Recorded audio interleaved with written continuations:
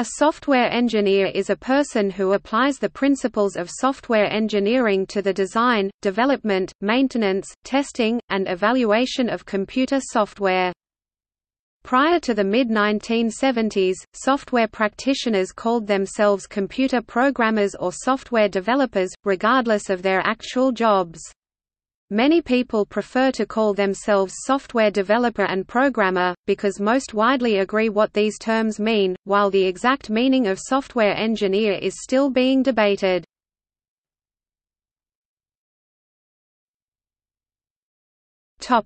Education. Half of all practitioners today have degrees in computer science, information systems, or information technology. A small, but growing, number of practitioners have software engineering degrees. In 1987, Imperial College London introduced the first three-year software engineering bachelor's degree in the UK and the world. In the following year, the University of Sheffield established a similar program. In 1996, the Rochester Institute of Technology established the first software engineering bachelor's degree program in the United States, however, it did not obtain a BET accreditation until 2003, the same time as Rice University, Clarkson University, Milwaukee School of Engineering and Mississippi State University obtained theirs. In 1997, PSG College of Technology in Coimbatore, India was the first to start a 5-year integrated Master of Science degree in software engineering. Since then, software engineering undergraduate degrees have been established at many universities. A standard international curriculum for undergraduate software engineering degrees was recently defined by the CCSE. As of 2004, in the U.S., about 50 universities offer software engineering degrees, which teach both computer science and engineering principles and practices. The first software engineering master's degree was established at Seattle University in 1979. Since then, graduate software engineering degrees have been made available from many more universities. Likewise in Canada, the Canadian Engineering Accreditation Board of the Canadian Council of Professional Engineers has recognized several software engineering programs. In 1998, the U.S. Naval Postgraduate School (NPS) established the first doctorate program in software engineering in the world. Additionally, many online advanced degrees in software engineering have appeared, such as the Master of Science in Software Engineering (MSE) degree offered through the Computer Science and Engineering Department at California State University, Fullerton. Steve McConnell opines that because most universities teach computer science rather than software engineering, there is a shortage of true software engineers. ETS University and UQAM Université du Québec à Montréal were mandated by IEEE to develop the Software Engineering Body of Knowledge (SWEBOK), which has become an ISO standard describing the body of knowledge covered by a software engineer.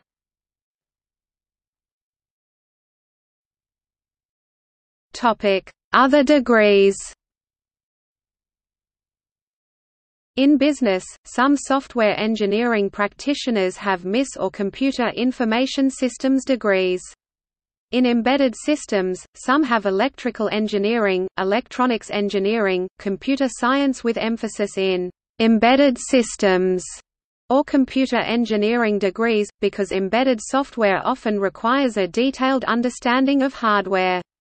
In medical software, practitioners may have medical informatics, general medical, or biology degrees. Some practitioners have mathematics, science, engineering, or technology (STEM) degrees.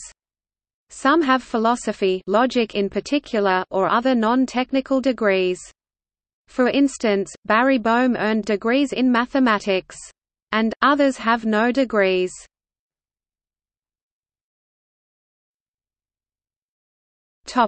Profession.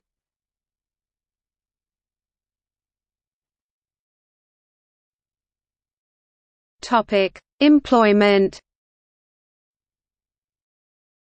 Most software engineers work as employees or contractors. Software engineers work with businesses, government agencies, civilian or military, and non-profit organizations. Some software engineers work on their own as consulting software engineers. Some organizations have specialists to perform all of the tasks in the software development process. Other organizations separate software engineers based on specific software engineering tasks. These companies sometimes hire interns, possibly university or college students, over a short time.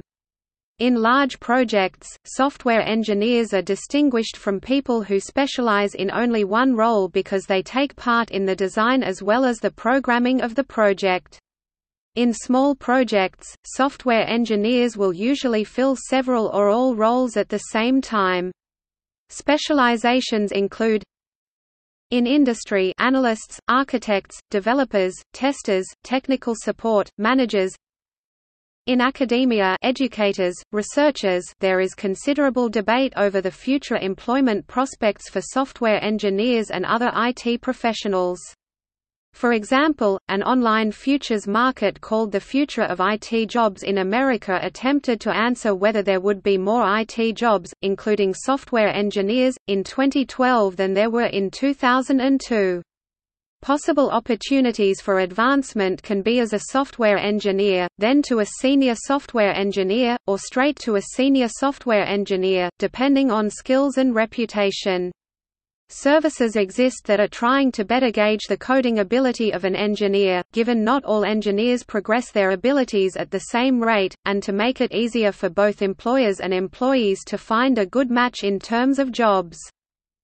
Software developers working in academia in the UK have founded and fostered the concept of a research software engineer (RSE).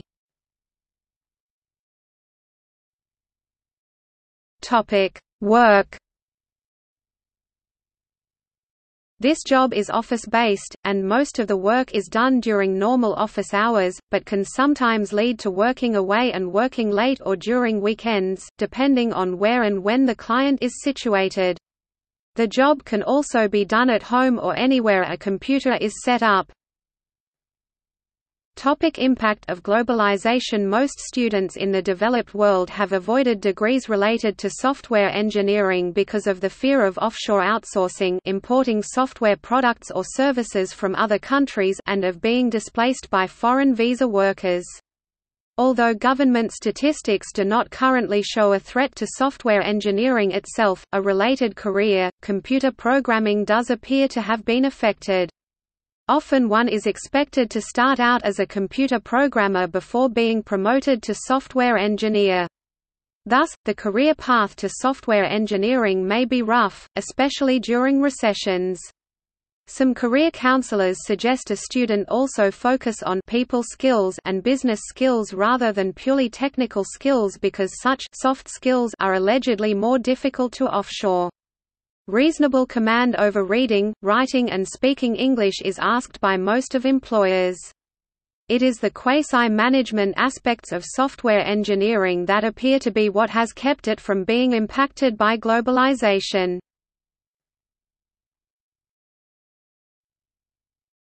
Topic: Prizes. There are several prizes in the field of software engineering. The Cody Awards is a yearly award issued by the Software and Information Industry Association for excellence in software development within the software industry. Jolt Awards are awards in the software industry. Stevens Award is a software engineering award given in memory of Wayne Stevens.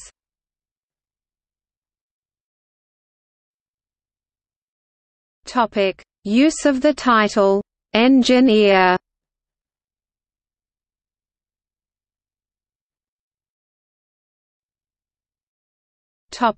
Origin of the term. Margaret Hamilton promoted the term, software engineering, during her work on the Apollo program.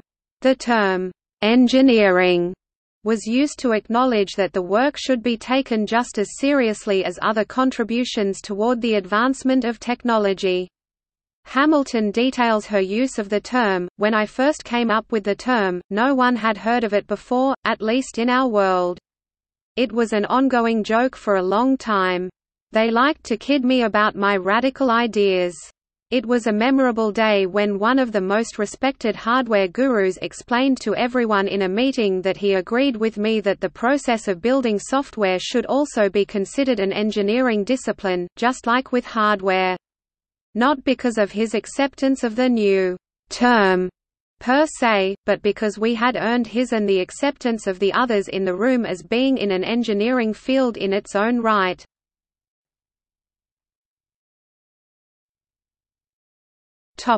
Suitability of the term. One could argue that software engineering implies a certain level of academic training, professional discipline, adherence to formal processes, and especially legal liability that often are not applied in cases of software development. A common analogy is that working in construction does not make one a civil engineer, and so writing code does not make one a software engineer.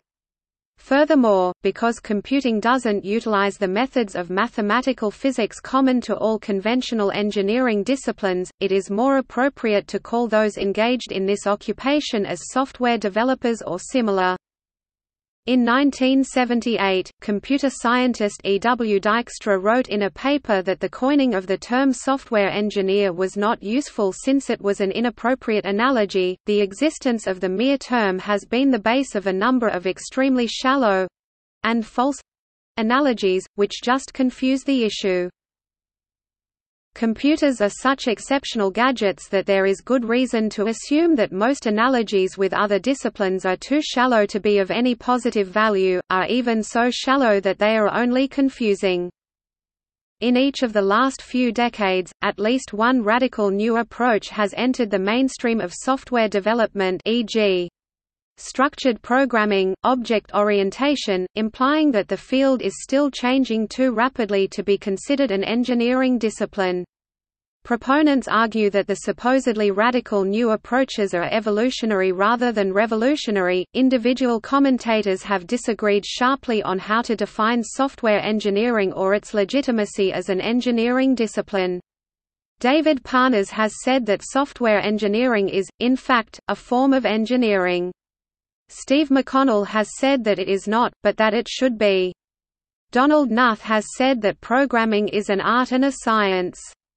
Edgar W. Dijkstra claimed that the terms software engineering and software engineer have been misused and should be considered harmful, particularly in the United States.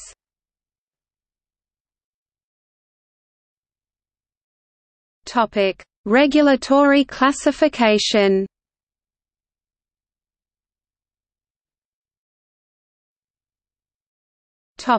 Canada. In Canada, the use of the job title engineer is controlled in each province by self-regulating professional engineering organizations who are also tasked with enforcement of the governing legislation. The intent is that any individual holding themselves out as an engineer has been verified to have been educated to a certain accredited level and their professional practice is subject to a code of ethics and peer scrutiny. It is also illegal to use the title engineer in Canada unless an individual is licensed.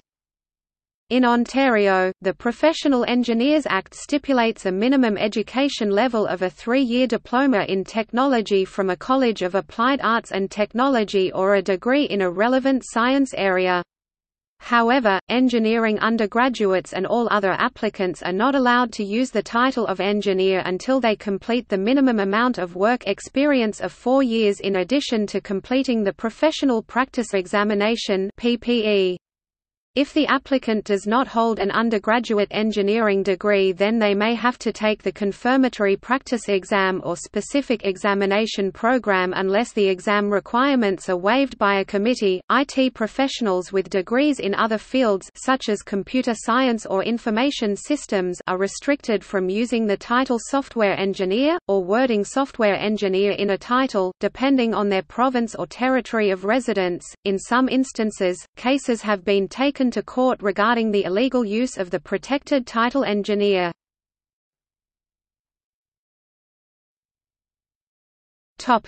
France.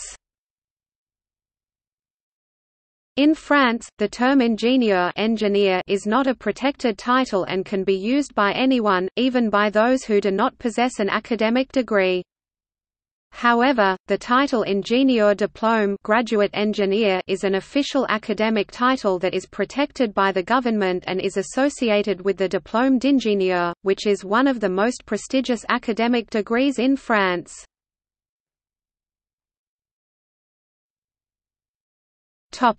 Iceland. The use of the title tölvunarfræðingur computer scientist is protected by law in Iceland. Software engineering is taught in computer science departments in Icelandic universities. Icelandic law state that a permission must be obtained from the Minister of Industry when the degree was awarded abroad, prior to use of the title. The title is awarded to those who have obtained a BSc degree in computer science from a recognized higher educational institution.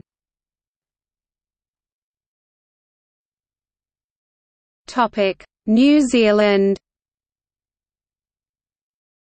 In New Zealand, the Institution of Professional Engineers New Zealand (IPENZ), which licenses and regulates the country's chartered engineers, recognizes software engineering as a legitimate branch of professional engineering and accepts application of software engineers to obtain chartered status provided he or she has a tertiary degree of approved subjects. Software engineering is included whereas computer science is normally not.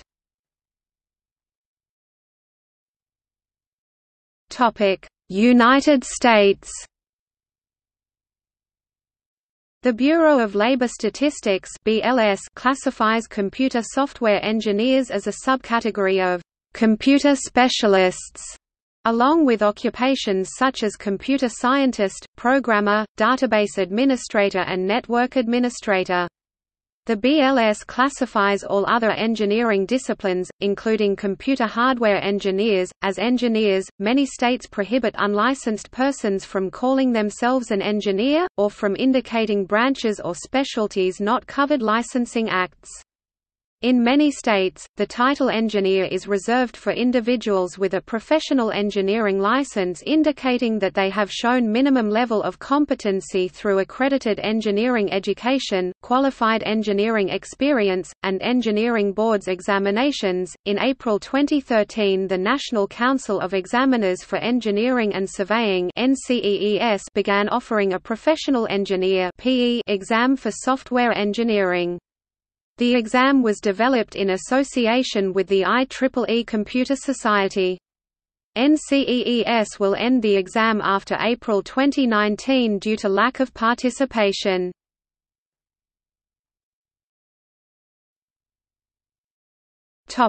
See also: